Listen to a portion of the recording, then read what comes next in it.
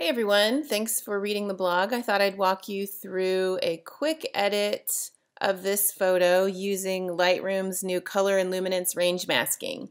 And that sounds like a big, scary technical term that's going to be really difficult to use, but it's actually really easy, really fast, and it makes editing your photos very accurate and precise, and it's easy to use and easy to learn.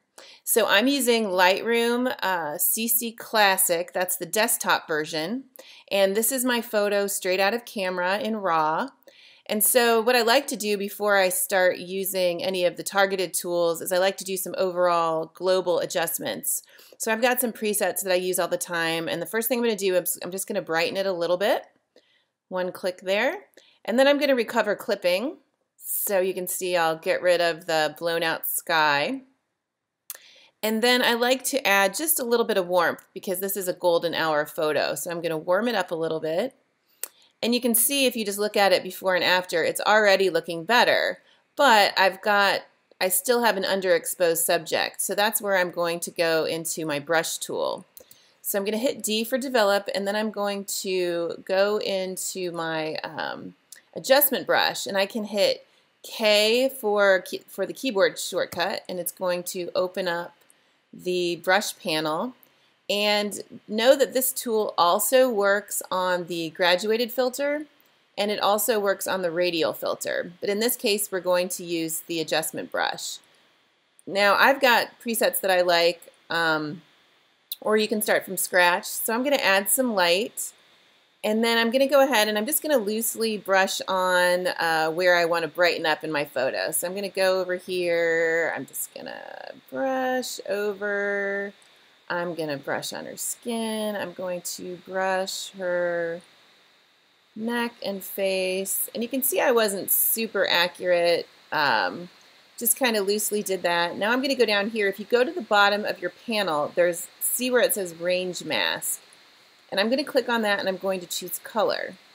And then I'm going to use the eyedropper tool, and I'm just going to kind of drag and click over part of her neck here.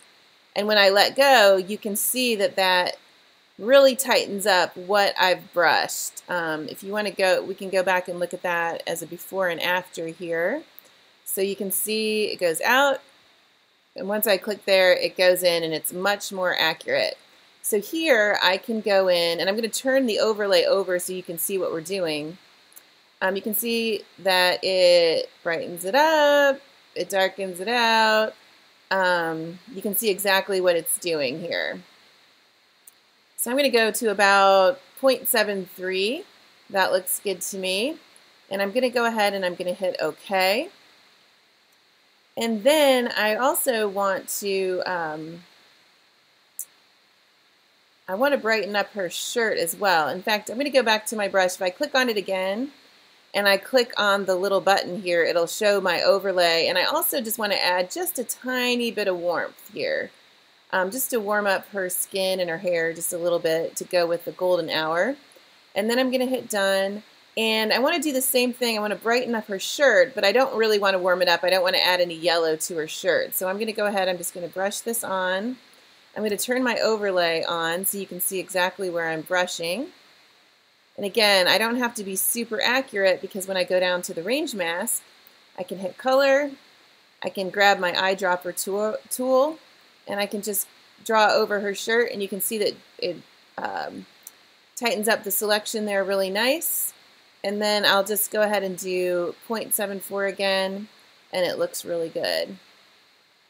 So if you go ahead and you look at the before and the after, you can see that I've fixed the highlights in the sky, I've warmed up the overall scene, and I've brightened up my subject. Now I can go in here and I can do some skin smoothing, maybe some eye sharpening, but overall this picture really looks great. And it's one of my favorites from the entire shoot, and of course it was the last one that we took. If you have any questions, go ahead and put it in the blog comments, and I will try to answer them. Thanks.